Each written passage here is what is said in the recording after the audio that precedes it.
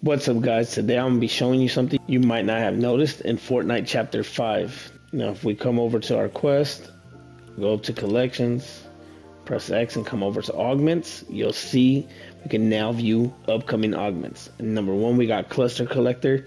Gain 2 cluster clingers. Eliminations grant additional cluster clingers.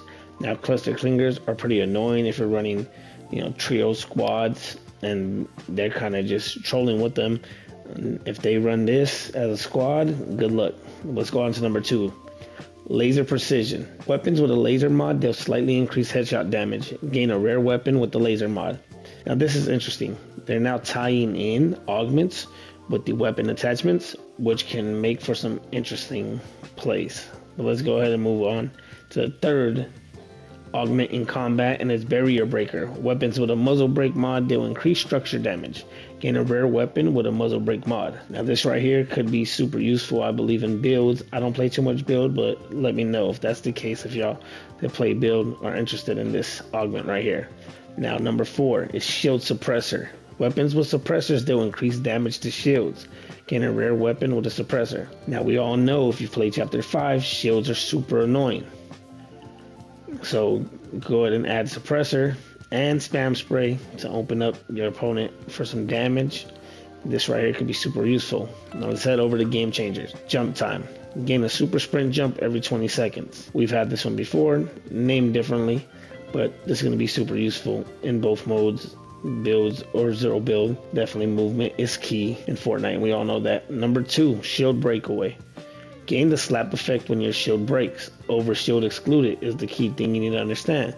So if you get cracked for 40 or 45, now you will not gain the effect. You have to get cracked for 51 damage, and then you go ahead and get the slap effect. Now builds, no worries. There's no overshield. You get hit, boom, you go ahead and get that slap effect. Now you have that unlimited stamina for a brief period of time. Super useful in my opinion. Swift combatant.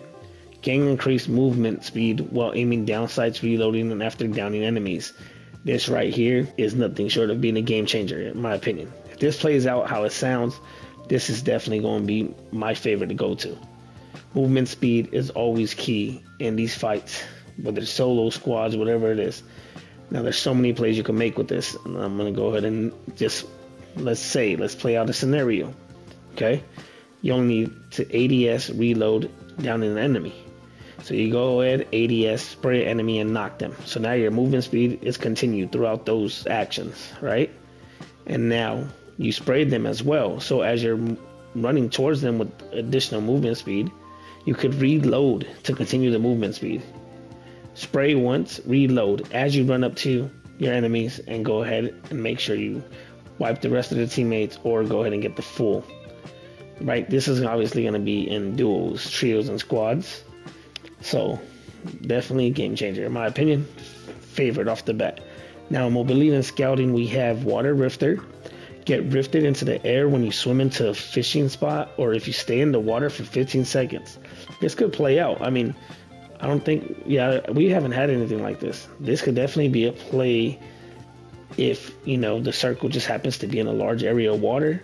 And number 2, we got the soothing slap. Gain slap energy regeneration after using any healing consumable. Nothing else to be said there.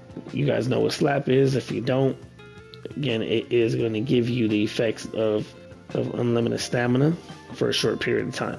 On top of that, it gives you heals. Then we got storm chaser. Reduce the amount of stamina drained while tactical sprinting. Reduce further while in the storm. We've had this one. You go ahead, no stamina drained when you're sprinting. I mean, it's the same one, same as we've seen in previous seasons. Let's go on to number 4, aquatic warrior. Another one we've had already. Wasn't too useful. I mean, now if they, let's say, buffed it, added some additional, like it actually works this time because it didn't work in the previous seasons, then aquatic warrior plus water rifter. I mean, I don't know. You guys enjoy playing in the water? Could be something, but not one of my favorites. Let me move on to looting.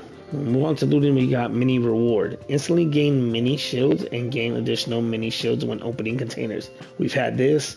I believe the name was different. I can't think of it at the moment, but opening an ice chest, ammo crate, or just a chest, you will go ahead and gain additional mini shields. Always need shields and this is going to be super beneficial. Number 2 is Agile Mending, reduce the movement speed penalty while channeling healing items. Anything with movement is a plus, so definitely got to see how it plays out once the update comes in, but as of right now, I don't know about that one. And lastly, we have Soothing Slap. Gain slap energy regen after using any healing consumable. Now what I do notice is this is the same as Soothing Slap, so there might be an augment missing. I mean, giving us 2 of the same augments to re-roll into is kind of absurd. I don't believe they'll do that. Let's hope not, but this should just be an error right here. And we're going to end it on that, guys. Hopefully you enjoyed. Let me know your thoughts on the augments early on before we get our hands on them. Thanks for tuning in. Leave a like, comment, and subscribe. If not, try and tune to the next one. Until the next one, peace.